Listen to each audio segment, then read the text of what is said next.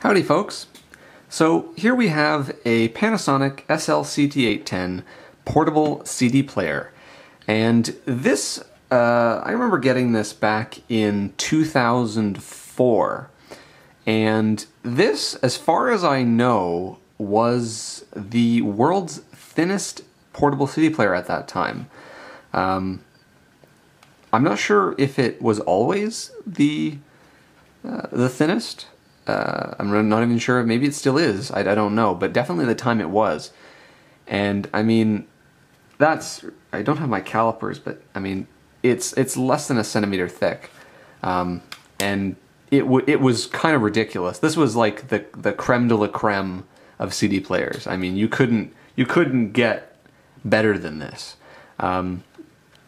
So I wanted to tear this down today. This was my good trusty CD player, and it actually still works. But I'm kind of curious to see how they packed all the stuff in here back in 2004. So to give you a little overview, on the outside here, this thing has some interesting power stuff. You'll notice if I just open it up inside here, it has a battery compartment which contains these things, and these are special cells. Panasonic, obviously being one of the world's largest, if not the world's largest battery manufacturer, they made their own cells, which were super thin, in order to, of course, get them in the package. And they were rechargeable inside the unit, but they also had this, which was basically a battery case. And you could, if I could get this thing open, one of these sides opens, there we go.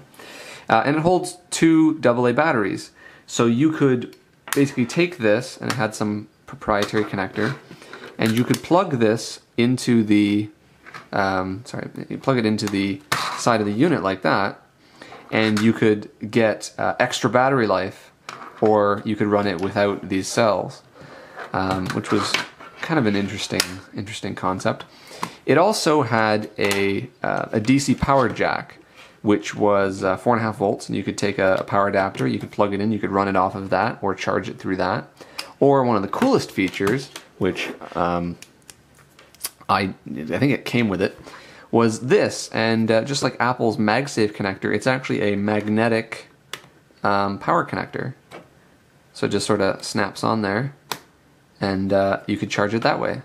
So I mean, this was really cool. I mean, especially at that time. So on the side we have some buttons, all your standard playback and volume buttons. There's two colors of LED behind you. There's green and orange, and they allow you to check, like if you press volume up, it'll show you the battery status, like a bar graph, and they flash different colors when it's playing. There's a hold switch here, your headphone jack, the reset, the open lever. Now the headphone jack is special. It's got this ring around the outside, and the reason for that is because it plugs into the control module. So they've got an extra ring on the TRS jack as well as this outer contact, and it connects to this, which has got a full LCD dot matrix. It's got a hold switch as well, some buttons for EQ mode, and then a joystick which also pushes down. And that's how you do all the functions, and your headphones plug in there, and then this can clip on. But you can run it with this or with this. You don't need this if you don't want to have it. So details on the bottom for anyone who's interested. And yes, it's December 2004. I wrote when I bought it on there for some reason, but hey, at least it makes it easy to date. So inside it has this high mat switch. Honestly, to this day, I still have no clue what that does. It's probably some proprietary Panasonic thing, if I had to guess, but I don't know. Your guess is as good as mine. So it looks like on the back there's this ring, which is like a foot, and if you rotate it, there you go, it comes off, but it doesn't reveal any screw holes, so I'm going to assume that the screws I can see here are the only thing that's holding it on. So let's start by removing these.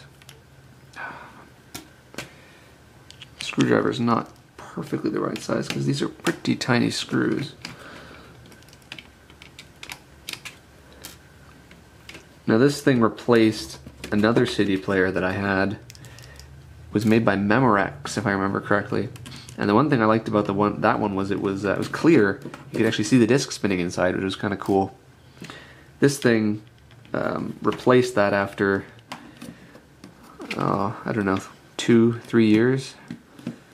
Eventually, the door hinge spring broke, and it was really bad because it had a software bug in the anti-skip feature. So I thought it was very annoying. This thing has flawless anti-skip.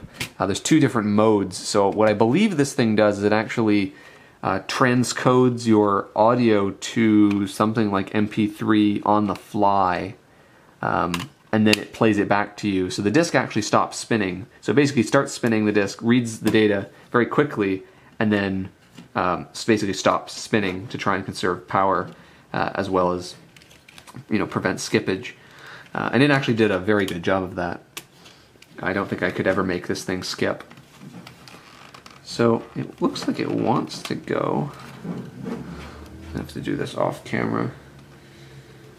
I'm looking into getting a better tripod or some other way of mounting my camera because it's very, very annoying. It's in the way. I can't do a lot of things on camera that I'd like to do. It's also not very high off the desk, so getting big things in shot is not easy. I honestly don't know how this comes apart. I've never taken this apart before, so I'm figuring this out on the fly. I want to say that it's just clipped, but let's try to prise it a little bit, give it a little bit of gentle persuasion.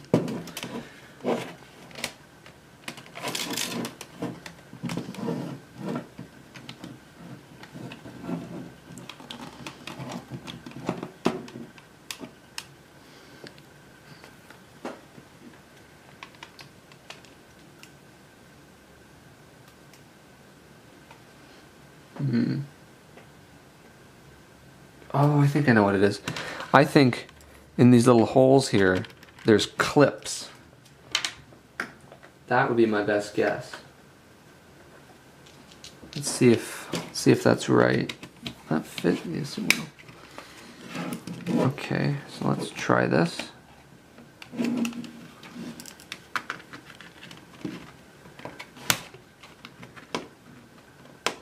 Yeah, that's definitely a clip.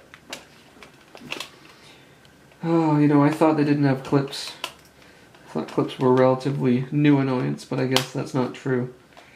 I guess you can't get away from the clips. You just can't do it. There we go. Okay, so there were just 2 clips on opposing sides. Okay, so on the top frame here, we have the buttons, which are actually quite nice. They're on their own little spring type formed plastic there, and the hinge is made of metal, all one assembly. And also the battery contacts are actually part of the no, they're not part of the same.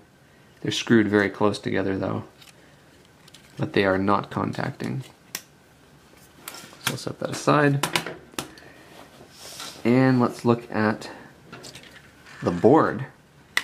So we've got one of the battery contacts has obviously come out. That's obviously goes into the top housing. So we've got 2 boards here. This board is obviously the power board, and this is obviously the main digital board. And then we've got, of course, the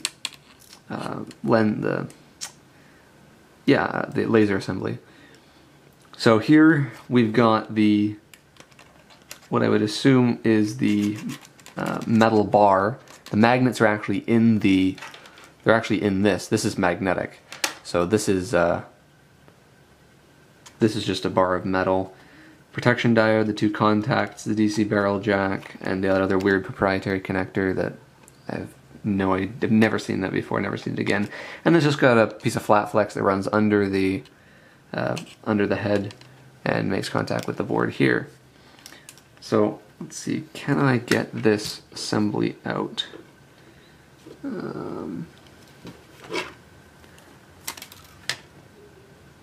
What was that just came out? I'm not sure what that was.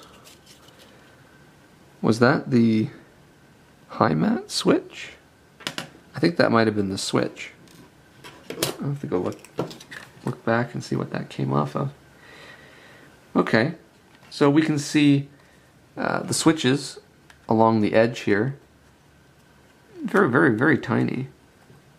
What's kind of interesting to note is the switch on the far end here, the one that's, I believe that's the volume up, is actually not the same switch. That's interesting. I'm not sure why they would have done that. I mean,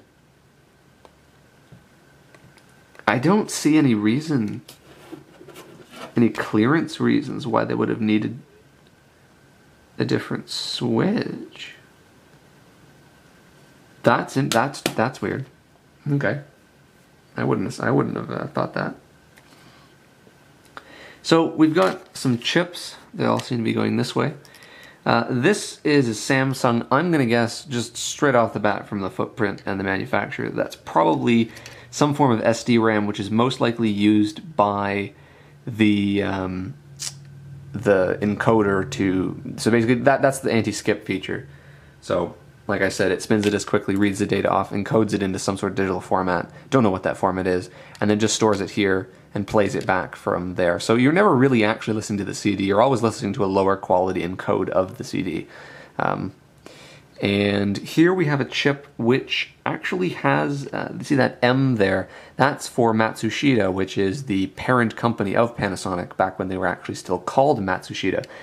They changed their name a couple years ago to Panasonic because they don't really encompass any more companies anymore. They used to own National and a bunch of other companies, but they've kept that mark because it's just so iconic. Their capacitors, for example, still have the M on them. So that's interesting. That might be a custom part. In fact, it probably is a custom part, which is interesting. I would have expected something off the shelf, but I guess maybe at this kind of time that wasn't available. Yeah, there's a 32 kilohertz crystal here, probably for time base of some sort. There's that switch. All of them are solid caps. All solid surface mount caps, which is quite nice. A big power device. I want to say that's probably a regulator of some kind, but I honestly don't know.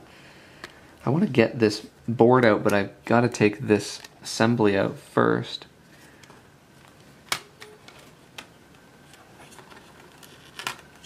So let's just lift that up there.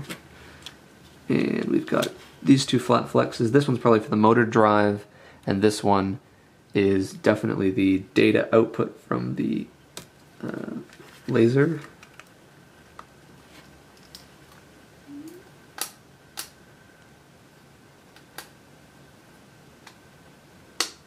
Wow, those are some really stiff flat flex connector tabs.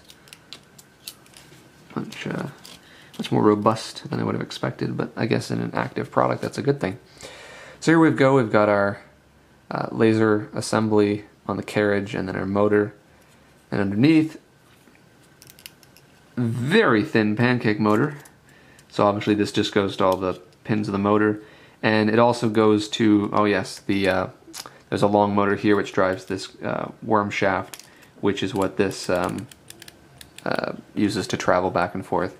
And we can see that there's actually some handwriting of the probably Japanese. Was this made in Japan?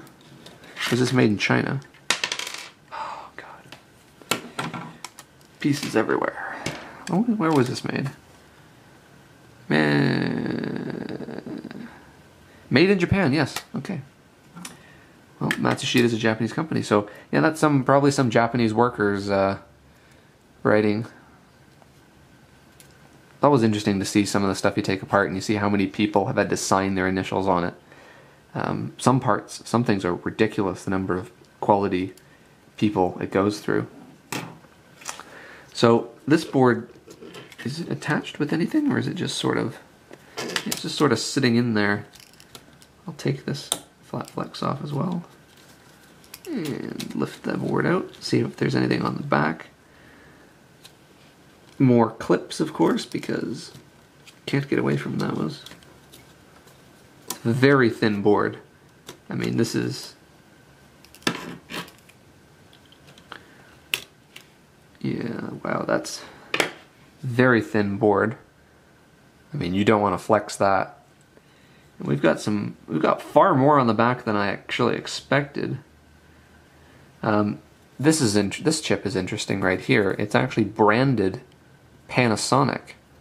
I honestly don't see Panasonic branded chips very often. So that might be an ASIC. Either that or it's a custom rebrand, but I'm just guessing it's probably an ASIC because I know Panasonic had a big lineup of portable CD players. It's possible that they used a similar chip in all of them. I'm gonna look that number up actually after I finish this video and just see if I can find any data on that. I doubt I will be able to. I mean, I highly doubt there's any info on these chips. And this one here, I don't see any manufacturer's marking on that. So no, I don't know what that does. I would assume that that's probably the main processor, which deals with everything. Maybe this is some sort of a encoding coprocessor, which, you know, does the like just a codec or something, which does the transcoding. Maybe a CD controller for the CD drive, things like that. That's the stuff they could have gotten off the shelf. But there's a whole bunch of discrete SOT23s and other very small package devices, probably all diodes and transistors. They're all labeled Q, so yeah, a bunch of transistors. This is probably, if I had to guess, this is probably all audio amplification because it's all quite close to the headphone jack. So I'm assuming this is probably the audio amplifier for the headphones. Yeah, I'm kind of surprised. So that's one end of the battery terminal right there. You know, this power device, because it's got all the inductors next to it, this is probably this is definitely some sort of DC to DC, because something tells me it's either DC to DC to charge the batteries or to discharge the batteries. I'm gonna guess it's charging related because this would probably be designed to run off the native battery voltage, but not, which is I think 2.4 volts if I remember correctly, because it's nickel metal hydride, and because it takes 4.5 volts in, so this is probably this is probably all charging stuff, because the board on the upside here doesn't really have anything on it at all. I mean, it has like no components. It's just the connectors and a protection diode. I mean, that's about it. So yeah, that's all I can see. It's interesting at the moment. This is the lid detection switch. So this is what detects when it's open or not. That's the hold switch right there. So yeah, it's actually quite well made. Don't see anything else of interest. That switch is, I just don't get it. I mean, that switch is interesting. Why it's different than the rest. Anyway, you can see they've got the these are the dual color LEDs. It's interesting. This LED is on the left of this button, and all the other LEDs are to the right of their buttons.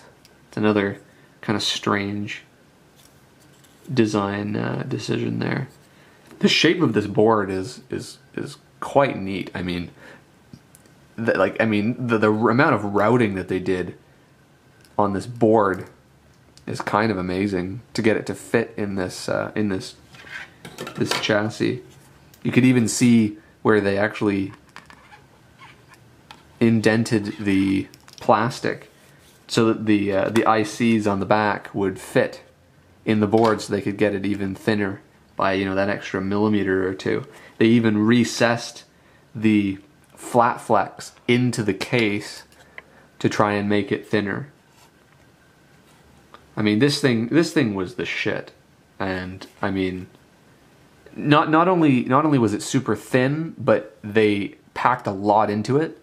So it was not only the best CD player, but also super thin. It wasn't one of those, we made it super thin because we, you know, cheaped out and removed a whole bunch of stuff, and it just turned out to be a crappy product. So I mean, this was a great thing. It played MP3 and WMA CDs. I think they even advertised that on somewhere. I think it's on the front actually. They advertised. Yeah. They advertised the WMA MP3 CDs. So that's probably what one of those chips does. It probably decodes or encodes to that format. So yeah, that's a teardown of the SL-CT810. So I'm gonna put this back together and maybe grab a CD and get a little bit nostalgic. But you know, I have to charge the batteries first because these things are totally flat, and I don't think I have any AA's for the expansion pack. So these batteries are 1.2 volts at 1400 milliamp hours. So yeah, made in Japan. Original audio battery, I like that. That's kind of cute. So yeah, that's the tear. Oh, well, I guess I'll show you the power adapter the thing came with for completeness. So yeah, this was manufactured either by them or for them, Matsushita Electric. This was 4.5 volts at 0.6 amps. 6 watts. Cool. So, hope you enjoyed that video. If you liked it, give me a thumbs up. And put in the comments if there's anything else you'd like to know or see. Thanks for watching.